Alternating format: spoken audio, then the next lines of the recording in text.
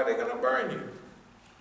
But not us. The point of it is that we evolve over a period of time to where self-image, self-esteem grew out of what we were doing then, not what we did in the past. Does that make any sense? What we did in the past was a big Negro stuff inside the United States and all of that. It was big. And we took pictures so that we could say, this is me here, right here. This is what it's saying me. This is me, big Negro. And after you get into business, it's self-explanatory. In fact, you don't want to show off who you are, you want to be under. You know what I mean? Anyway, all of that we have to incorporate into what we're doing now. We incorporated it, every level of information and knowledge that we went through, we incorporated it during our evolution. So,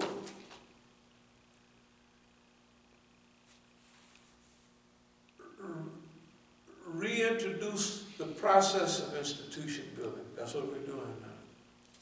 Evolve with or ahead of the movement or society. Evolve with or ahead of society. That means the rate of speed, the rate of change. Don't fight the last war. Build on it. Most people do fight that. All of our people, they did. They got burned in the Black Rebellion, and they just never got over it. You could see it in all of their behavior and their attitude. Experiment with conversion of functionaries combined with institution building. Experiment. This stage that we're going through now, we have to use all the building blocks of the past, but Star Trek means you're going somewhere where you ain't never been before. All of the things that we have to do out there, we're going to change them. Not change them, but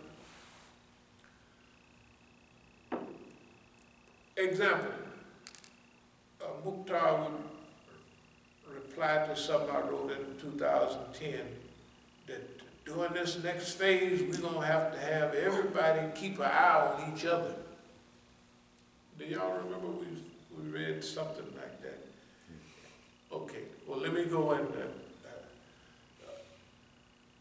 That each member of the movement, the organization, will have to keep an eye on each other. The leaders, you know, on each other. So Mukhtar came up with his little dumb idea. But I said, we don't use that, we didn't use that, and we didn't intend to use it. Why? We're not going to fight the last wars. We're going to fight a new war. And in a new war, you have to have confidence in humanity. That's what you want to have. So if you were building a house, you should build some of the things in it that you want, right? So a lot of these motivation stuff, whatever you do, you're going to be by yourself. You're going to be all alone. No, that's right, what it says. Yeah, that's good. There's good people out there. If you feel that way, you'll never find them. Because you're not looking for them. You're looking for everybody to cut your throat. And then you will build a lonely institution. You won't even you won't even look for. There's thousands, there's millions of good people out there. You're not the only good person in creation. They're everywhere. You just have to have the attitude where you would attract good people. See, when you got a certain character and a certain makeup, you attract people pay attention. You know what I mean? People are paying attention. If they see a good company, a good, right, they say, hey man, y'all be doing pretty good. Looks like, and then they want to have some association or maybe even help. You know what I mean? Or even mentor. Yeah. People look at some disguise for them making money. Yeah, I've been there before. I can help you a little bit on that. It happens all the time. Nobody is self-created, you know, that just made itself. That's not true.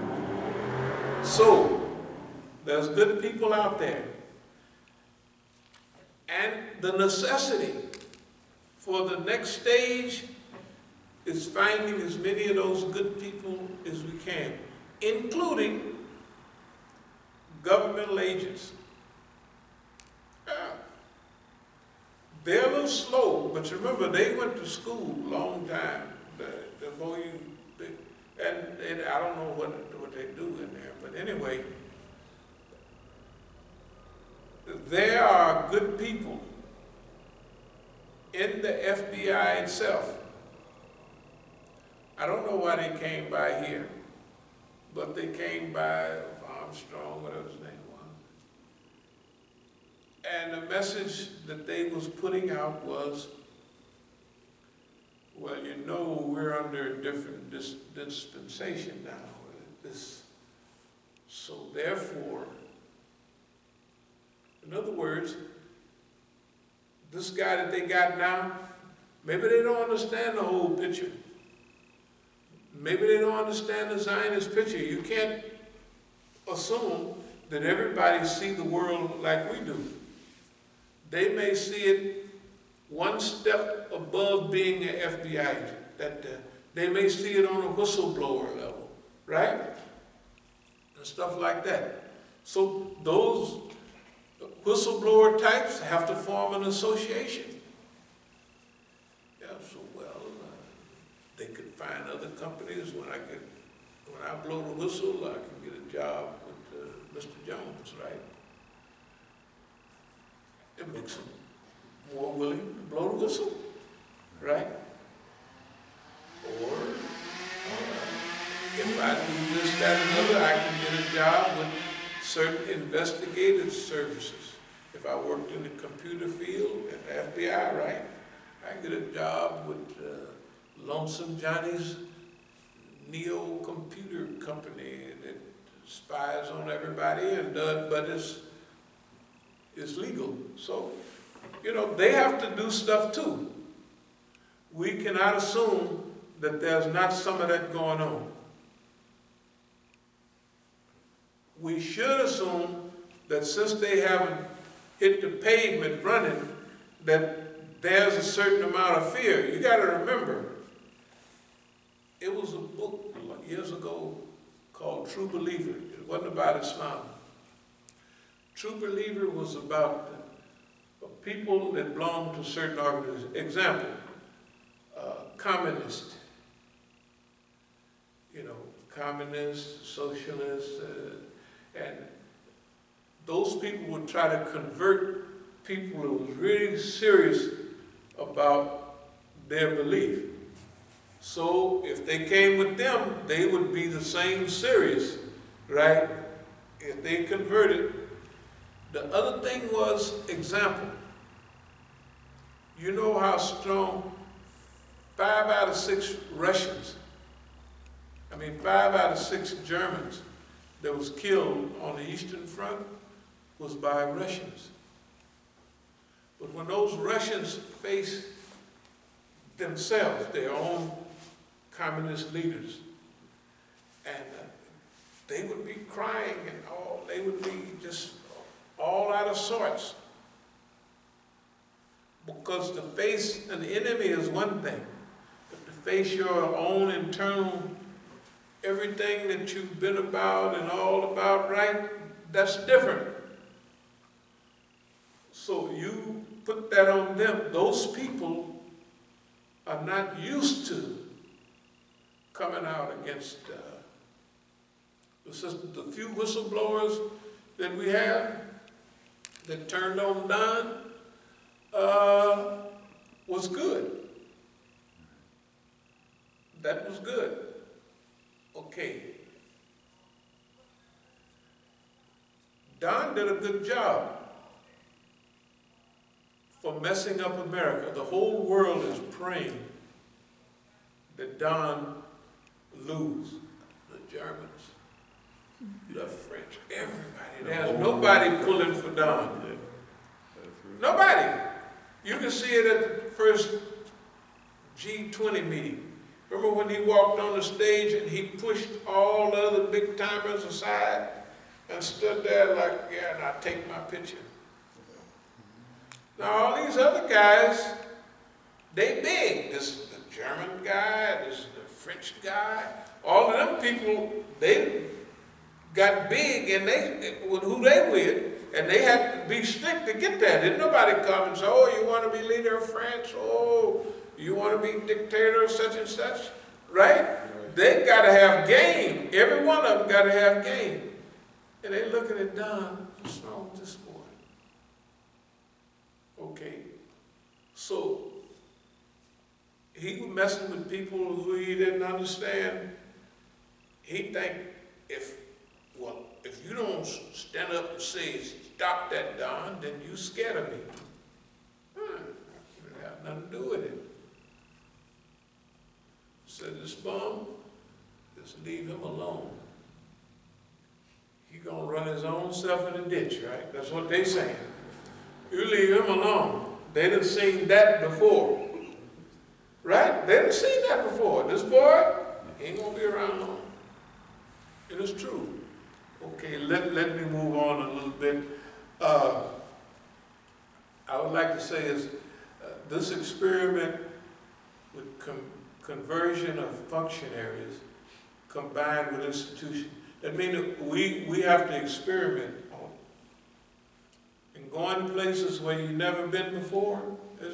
You're an adventurer. You out. The stuff that works now or have worked, it may not work on this stuff. We have to be inventive. You know, we have to take chances. We have to take risks. You know, and all in business, the bigger risk you take, the better chance you got. Now, what we're doing, if you can't take no risk, we have to be in another business. Election theater. The election theater, I just mentioned it briefly. We see this election theater.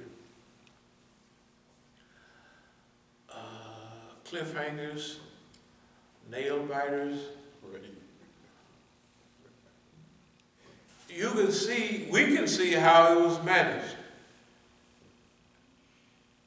Don, you gotta know it's somebody holding them up. I can kill somebody on Fifth Avenue and wouldn't nothing happen. Only people can guarantee that is a Zionist. And nobody would say that except he's stupid to say that. Everything, they knew who they was picking. They knew a megalomaniac. We got a Muslim like that with a big head. I ain't gonna say. Anyway, here's a long story. So they knew who they was choosing. All the characteristics, all the habits, all the customs, all the behavior patterns, they knew what he had. They took his daughter and married her off to Kushner. That's why you have a 35-year-old going all over the world doing stuff. He don't know nothing about nothing. He don't have to know nothing. The Zionists are telling him. Mossad is telling him. See, now, before I close, I want to mention who we're dealing with. We're dealing with the most sophisticated, rottenest, low-down system in the world. It's not the United States, it's Mossad. It's the Zionists.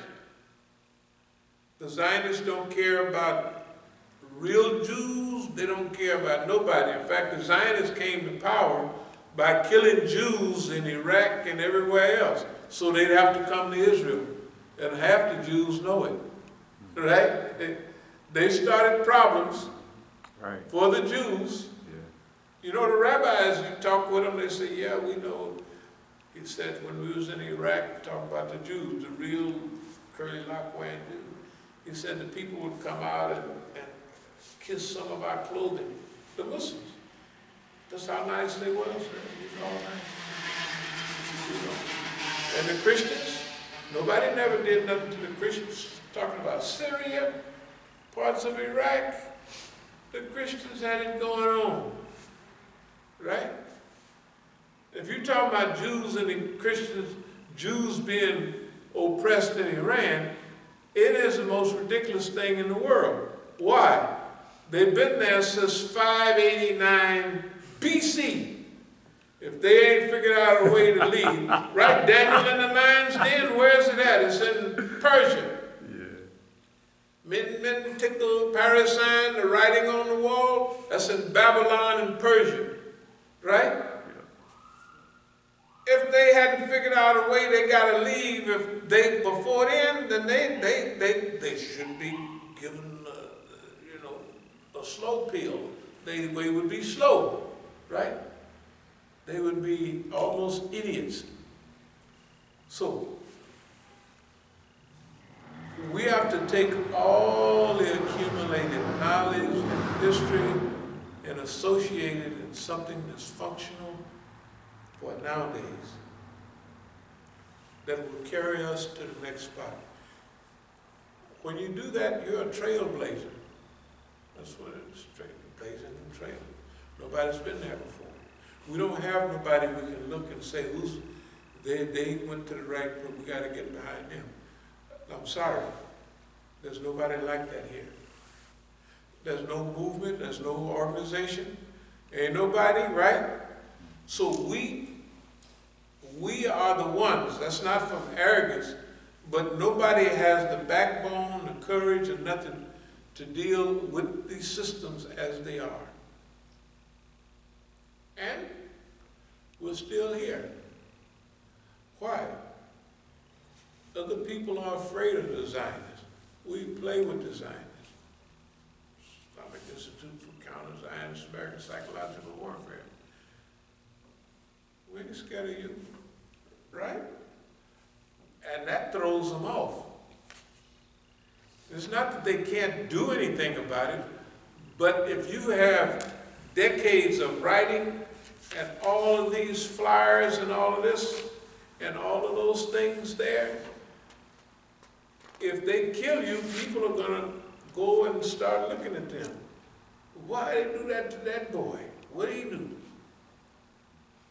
Supposing 10,000 people start going out over this and they share it with other people and they say, that's why they killed that brother, right? And that's the thing about martyrdom. When they always say, the dictators say, we don't want to kill so-and-so, we'll make a martyr out of it. That's what they mean. That's what they mean. We're using everything at our disposal. And so far, it's working, and it's fine. And so far, it's good, too. You know, if you think it ain't fun being 75, you got another thing coming. Especially when the life expectancy is 25 and 30. If, you know, all your friends, if the games you was involved in, the life expectancy is 30 is a senior citizen almost. 35, look at all the kids out there that got killed in 80s, 90s, 2000s. Hey man, what was their average age? What was their average age? They're in the early 20s. All of them. All of them in their early 20s. Anyway, it's getting a little late. Tomorrow we'll bring this to another level Salatul Jummah. Salatul Jummah will continue to be more religious orientated, and on Sunday, not September, November, yeah, November the 8th, we hope to have a nice picture, kind of organize what we want to do now, what project management means, what job description means, what all of that means to us right now. And we want to thank everybody for their participation. Yeah, I mean, it seems like it ain't no big deal, but it is a big deal when, when all this stuff starts. All you have to do is be consistent. You put a little piece together today, a little piece tomorrow. You look around in a year, and you put a whole package together just by cruising. So, are there any questions or comments? With all the election stuff, you think boss man be kind of busy right now, but has there been any recent contact you've had with the system, or knowingly? Well, to tell you the truth, you see this is for surgery. You remember the other day that I had the crutch and I was walking down the thing, then I went down and did something, I came back turning flips almost. Right. Okay. When I got up this morning, I came down and you could probably smell the chicken. Yeah. And I was just standing there, I put the chicken in. In fact, anybody want to test it, this one on top of the stove. So anyway, I left it in about 4 hours. But as I was putting the chicken in, all of a sudden I got a back pain that reminds me of when I said I was running out in California, and I said I've never heard like that in my life. This back pain. And it's internal. It ain't something that happened, you know what I mean? And you just have a back pain. That's boss man. When boss man, he want to slow you down. If you're on the right road, he want to slow you down, and he'll make you mad. Boss man, when this stuff happens, that means that boss man, when he lets you know, I can touch you internally. This ain't nothing come from outside, it ain't nothing you drink. Then all of a sudden, bam, you're hurt, and you're hurting bad. You're hurting so bad, but it helps you. So the first thing I did, I just limbered on out to the little workout room, and I did what I could, then I warmed up, and I stretched enough to get a good workout in on the iron. And I was going to go and get a walk in. Because what it do is it help you say,